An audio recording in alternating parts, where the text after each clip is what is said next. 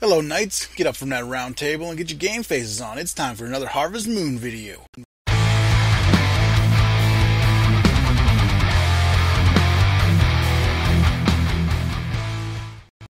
In this video we're going to talk about how to get bees on your farm, and that way you can get honey to sell. It's pretty handy. It sells for $50 each or $60 after you do what I show you later on in the video. This is how you know you have honey. A little bee will buzz in, go to the beehive in your apple tree, and that's all there is to it.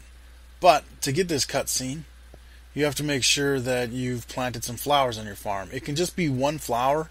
I know there are a lot of websites and places that say you need to have 9 flowers, but as you can see when I ran by earlier, I only had 8 toy flowers planted and it brought in bees just fine. So now that we have some honey, you can do one of 3 things with it. You can put it in a bin. If you're using the harvest sprites, you can give it to them. They really like honey. Or you can do what we're going to do here now and wait till after 11 o'clock on a weekday and take it to Gotz's house to give it to Lewis. Lewis is a crazy old beekeeper who lives with Gotz and is looking for rare bees around the town. He's usually at Gotz's house between 11 and whatever time Gotz closes his door, I can't remember. But you can also find him Saturday mornings between 8 and 10 at the Flowers on Mother Hill. So now we're going to introduce ourselves to Lewis, because you never want crazy old men on your property that you don't know. Well, maybe you do. I don't know. I'm not going to judge you. But I prefer to know the crazies who are on my property. They're mostly family. So now that we've given Lewis the honey, we can go back home and do whatever we want until the next day. Or, in my case, I had to wait 2 days because the Spring Horse Festival is on the 18th. So he doesn't show up festival days. He'll show up the next day, though.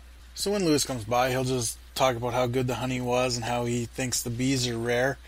But then he tells you that he's going to let Zach know that you have some rare honey that should be worth more.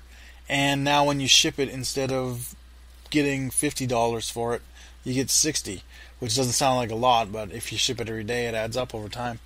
And then after he steals one of your bees for more research, who knows what he's going to do with it, he's going to take off and you can go about your day as normal. And you can marvel at the fact that you did an old man's life's work in about 15 days by planting some seeds and keeping them watered. Poor Lewis. He's been looking for those bees for years, and you come in, all hotshot new farmer, and take all his thunder. Oh well, I'm sure he'll get over it. And remember, Knights, keep your shield up, hug your dog every day, like and subscribe, and follow us on the Tweeties at Carbon Knights.